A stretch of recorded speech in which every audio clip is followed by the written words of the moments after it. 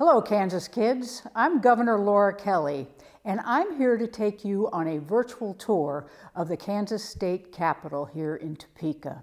Here's Joe Brentano. Joe gives tours in the Capitol all of the time, and I can tell you he is the best. So get it started, Joe. Well, thank you, Governor. This is a great honor. We don't normally get to come back to the private space, and there's some really beautiful and wonderful things, and most notably, we're going to start here with the George Stone mural. Now, Stone was a native of Topeka, born in 1858, and he was trained in Europe and other places, and he really came back to Topeka, and along with publisher and cartoonist Albert Reed, began what would then eventually become the Washburn University Art Department. He was known for his landscapes and portraiture, but this Spirit of Kansas was commissioned sometime in the early 1900s. We talk a lot about in Kansas history, freedom from slavery, the spirit of Kansas. So you'll notice at the bottom left, the shackles there of former slaves. So the spirit of Kansas has a lot of things, that spirit of freedom and inclusion. Hey guys, this is my actual office. This is where I work. You can see up on the walls, we've got a number of absolutely stunning photographs. These were done by my friend Judith Sabatini. She's an artist and she focuses on the Flint Hills. So over here, I've got a lot of leftover stuff from the 14 years I spent in the state senate. Lots of good gewgaws. One of my favorites is this box of baseball cards. This is actually Joe DiMaggio. Some of you may have heard of him. He's a very famous New York Yankee. They called him the Slugger. I was a Yankees fan when I was a kid. My dad and my mom were born in New York, as was I, and so I grew up as a Yankees fan. I love the Royals now. And the Chief Justice of the Supreme Court also was a Yankees fan, and he gave these to me as a gift. So one of my favorite things. Up here, you're going to see an elephant. If you know the symbols of the political parties, Democrats have donkeys, Republicans have elephants, and my Republican friends in the Senate gave that to me when I broke my femur in a parade, and they gave that to me as a get-well gift. So, Governor, working in this space, what are some of the most important things that you've worked on while in the office? Well, absolutely no doubt that the most important thing that I've done since I've been governor, aside from trying to get us through this public health crisis, was the passage of the school finance bill, where we finally started, giving our schools enough money to do the job that they're entrusted to do. So that getting the school finance bill passed was the most important thing. We're in what's called the Governor's Ceremonial Office. This is where people come in if they're being recognized for a special award or if we're proclaiming a month as National School Month. Everybody will come in here to have their picture taken with the governor. If you were to come here as a page during the legislative session, you would come in here in the morning and have your picture taken with the governor. With that, I'm going to let Joe tell you a little bit about this room. Well, there's some really wonderful things in here, and most notably is the Landon desk, which has a really incredible story there. Alf Landon was a successful businessman. He was our governor in the 30s, very popular governor. He would even run in the 1936 ticket for the Republican nominee for president against Roosevelt. And he did not win that election, but thus remained very popular. This desk is very special because apparently Landon liked to work with his assistant close by. So this is a special custom-made desk known as a partner desk. And you may notice there are drawers on each side, so two people can work together at it. Another special thing, it was built by the Kansas State School for the Deaf in Olathe, Kansas, in their cabinet making department. Now, many of you know Alf Landon's daughter, Nancy Kassebaum, was for many years our U.S. Senator, and she was instrumental in having the desk donated here to use in the ceremonial office. Apparently, Landon liked to put his boots up on the desk, so you might notice some marks at the top there, and she specifically did not want those buffed out. She wanted the public to see how her father had used the desk. As you know, I'm the governor of the entire state of Kansas. In the state, we have 105 counties. Every county has a courthouse as the center of the county. So what I wanted to do was to show off that part of Kansas. So I asked the Kansas Historic Society to put together a collection of photographs of all of our courthouses, and we've got 14 of them up now. The Historic Society will come and take these down and put up 14 more, and we'll continue to rotate them so that all 105 county courthouses will be displayed in the ceremonial office over the course of my first term. So now we're on the second floor of the state capitol, right outside the governor's office. Joe, what have we got?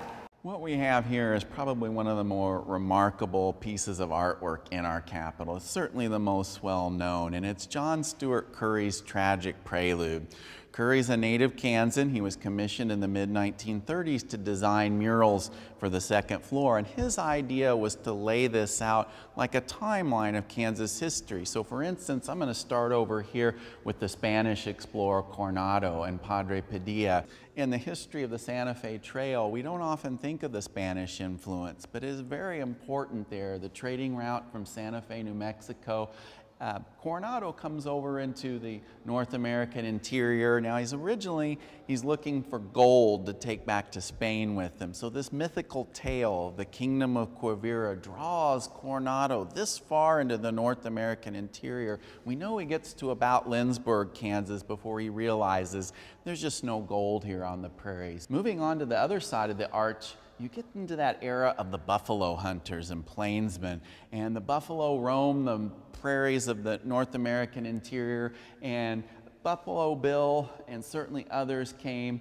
Curry did not paint this figure to be Buffalo Bill, but you could certainly think of somebody in his era like him. Unfortunately, they hunted or killed so many of the bison or buffalo at one time, they were nearly considered extinct as a species there.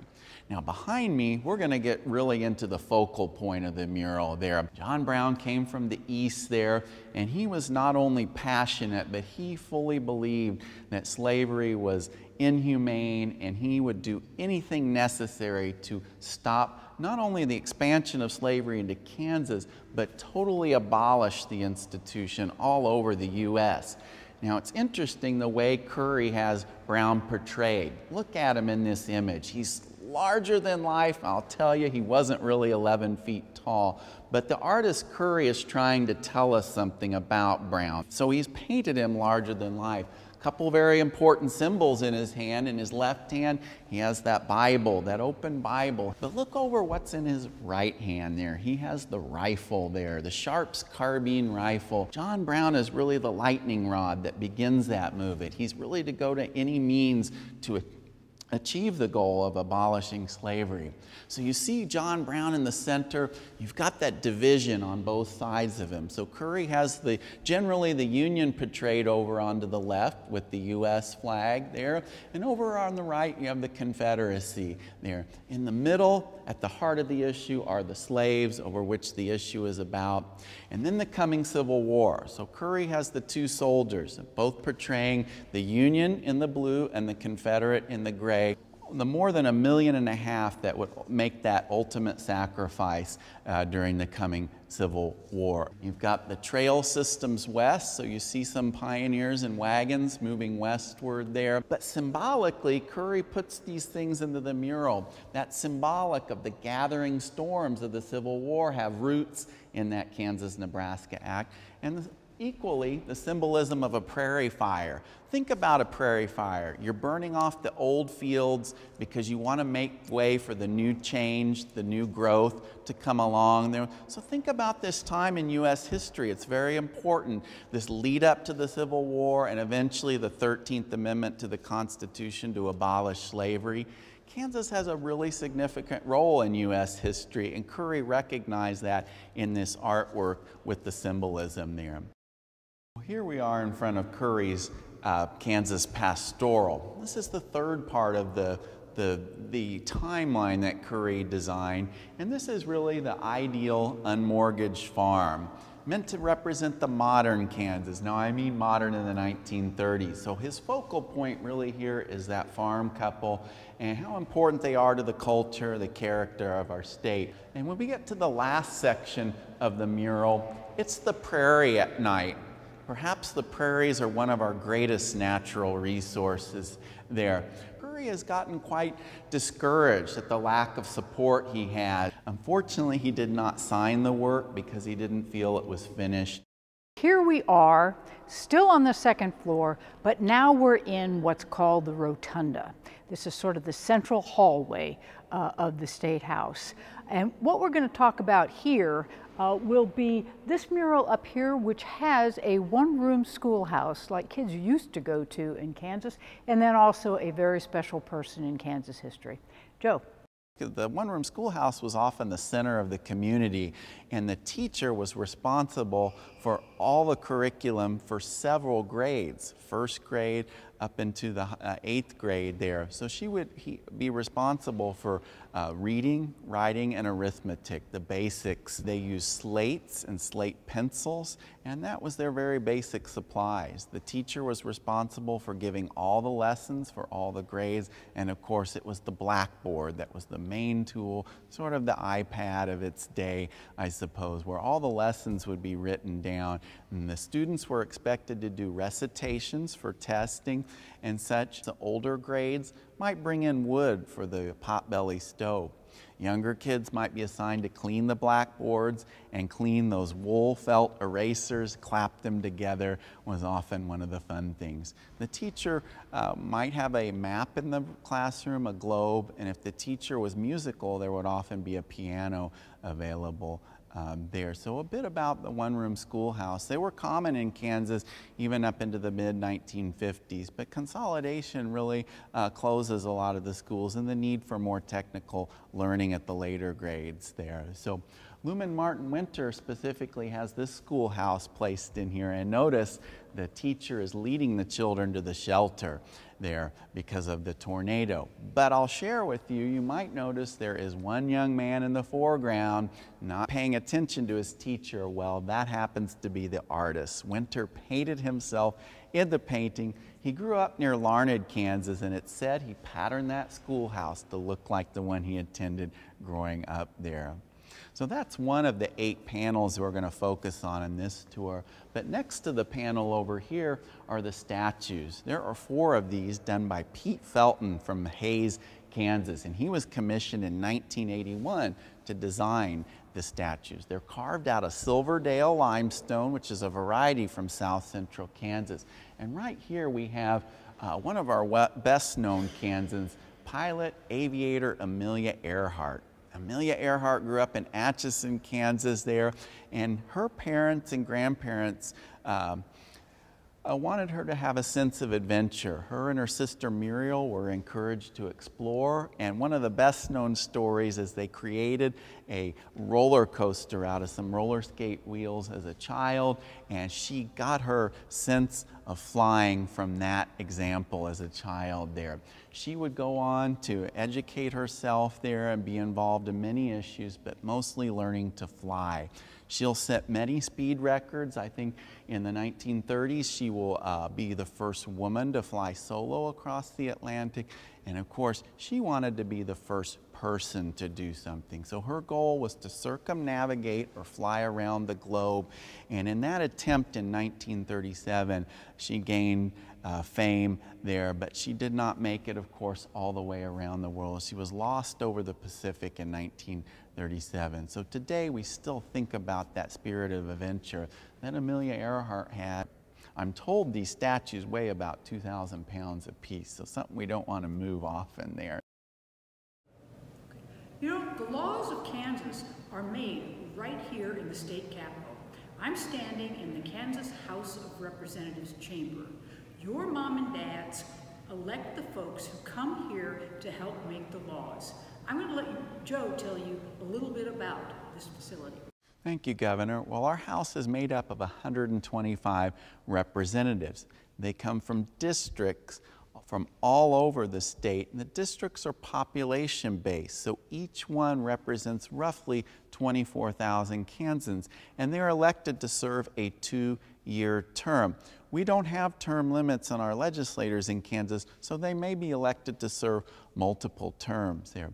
Members are seated by their political affiliation, and you've got the leadership in each of the parties and their desks are up front. The large chair up front at the top of the podium or rostrum is where the speaker sits. The speaker is chosen by the group to serve as the leader. Clerks sit below, and the podium in front is the well of the chamber where our laws are vetted and debated here. They have a procedure here in the House. Every member has buttons at their desks, and they must be recognized by the chair. Then when they are recognized, they will go up front and debate at the podium. And there are 2 microphones up there, so you might be standing next to your colleague debating the pros or cons of these bills or ideas that potentially could become our state law.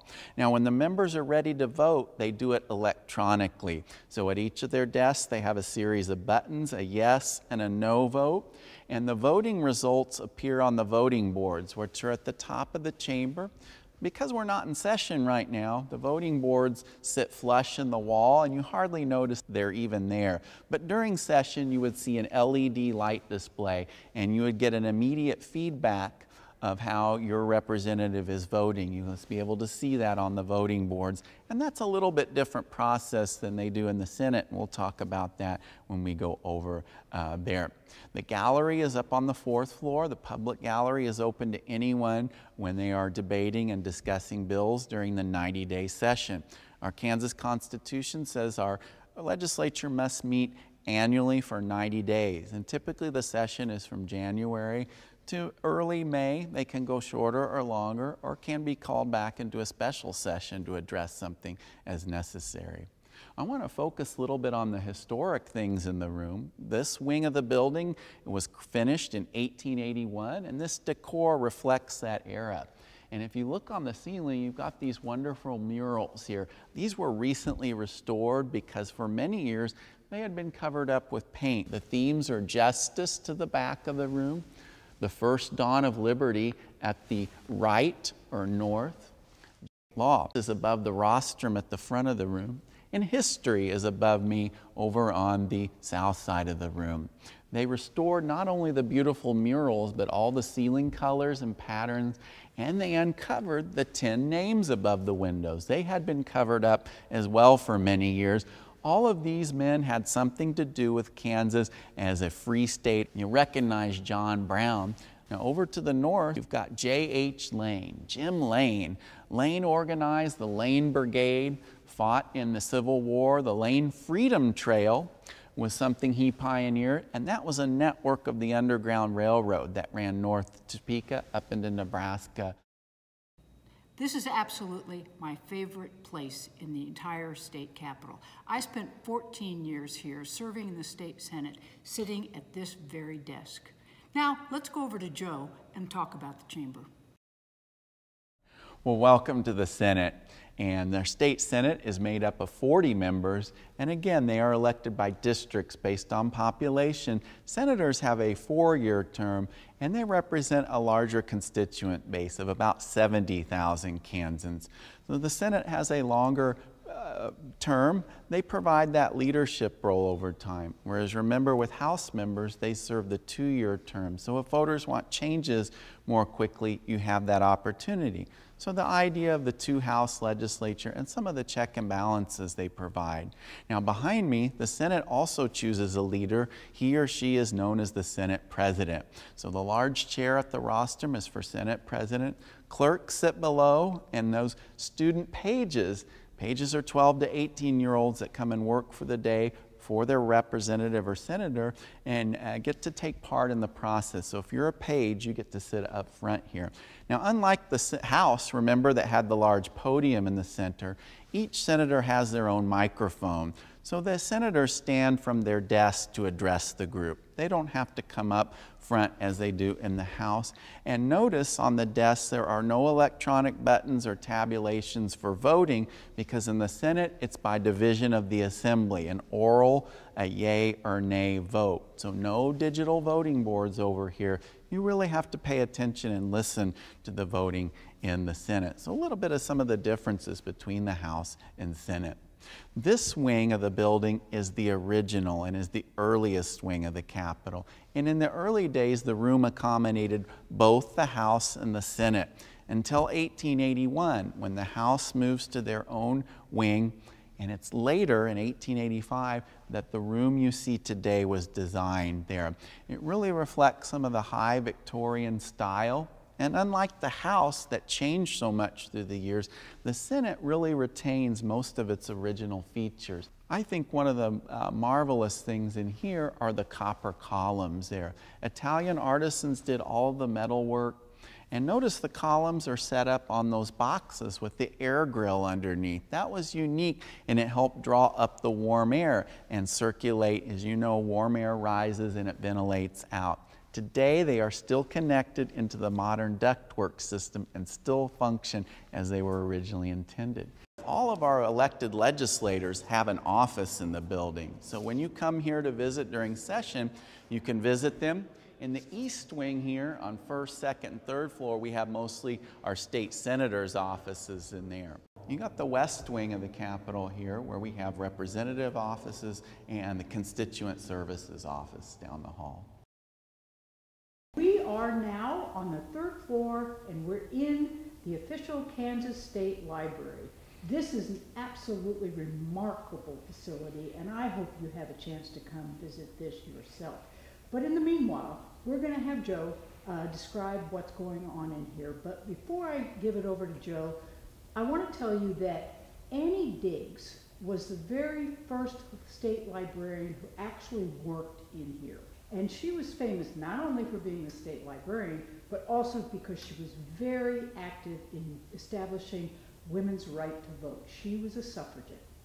So Annie's really remarkable, as you said, Governor, and her role. She was self-educated and she was a very highly sought-after speaker. She got a lot of her speaking experience through her church in Lawrence, but also would later travel to Europe and other places. She lobbied both the major political parties to adopt women's suffrage, and when they refused that, she really got involved with populists of the era there, and they adopted that platform of women's suffrage. And they also represented farmers and small business and the temperance movement, the moderation and the consumption of alcohol. All of those movements kind of coalesced there, and Annie was really well sought after. And by 1898, when she was appointed the library, it's on that strength of her character that she had this room designed, and I say it that way. She insisted on having these bookshelves ordered from a company out of Jamestown, New York,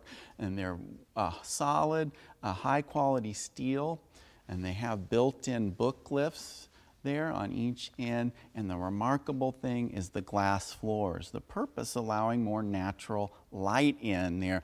You didn't have the modern bright electric bulbs. Even though this was the first room to have electricity, still the glass augmented and helped allow more natural light in there.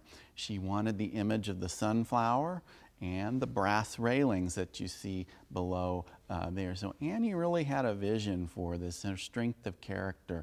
Every state has a library system. However, they're not always located in the capital, and ours has always been here. Any Kansan can use the resources here. There are a lot of repository of federal documents. Anything you'd want to know about Kansas, Kansas history, laws that have been passed can be researched right here. Maybe you're a Kansan that can't travel to Topeka. You can go through your local library and get a state e-library card to access all of the resources here. We're on the third floor of the state capitol, right outside the old Supreme Court room. A new addition to the state capitol was this mural done in 2018. It depicts one of the most important events that ever happened in the state of Kansas, and that probably has the biggest impact on your schools today. Joe, why don't you tell us about this? Yeah, Governor, like you said, the first new mural or artwork in over 40 years there, and there is visually a lot to see in this. Artist is Michael Young, native Kansan from Leavenworth. There's a lot of images in here, so let's start on talking about the Brown versus Topeka Board of Education decision in 1954. There, let's start with the two schools involved in Topeka. There were schools in Kansas that could segregate based on race. So in Topeka, at the top left, you have the Sumner School. Notice at the top right is the Monroe School, the segregated school for African American children, and that was really unfair. So with the local NAACP, they started to pull these cases together, and they would be wrapped up and taken all the way to the U.S. Supreme Court. In fact, those 5 flags at the top right are the other states involved, which are South Carolina, Virginia, Kansas, Delaware, and the District of Columbia. They choose Oliver Brown as the lead plaintiff because in Topeka, Kansas, the 2 schools, Sumner and Monroe, were about the same age, so equal facilities. Teacher salaries between white and black teachers were competitive, and textbooks were up to date. What we're trying to prove is separate but equal is still unequal. So that's part of the reason why Oliver Brown is listed as the lead plaintiff. But all those cases are rolled together. They'll be argued all the way to the U.S. Supreme Court, which is the building depicted in the center background, and it was unanimous in 1954. All 9 justices agreed separate but equal is inherently unequal. And that would begin the process of desegregating public schools all over the U.S. there. Now, Michael Young's focus is that integrated classroom. And there's a lot of wonderful detail in here, things you might identify with, but I want to draw your attention to the man in the photo frame on the teacher's desk. And he is the attorney, Thurgood Marshall, who would lead those oral arguments to the Supreme Court. Later on, Marshall would be appointed as the first black associate judge on our U.S. Supreme Court, much later in 1967 there. So a lot of the image here, you kind of have over here on the left the challenges and the adversity to integrating schools, and over on the right, the positive outcomes, and that idea if we can all learn and have an opportunity to have an education that we can all achieve our potential. Again, a lot to see in here. And what do you see particularly in the mural? We've come to the end of our tour of the Kansas State Capitol. I want to thank Joe so very much. You did a fabulous job. I'm sure the kids will enjoy it. And I want to thank all of you for taking the time to watch this. I hope so much that very soon you'll actually be able to come here and meet Joe and have a tour of the Capitol in the actual building. You all take care.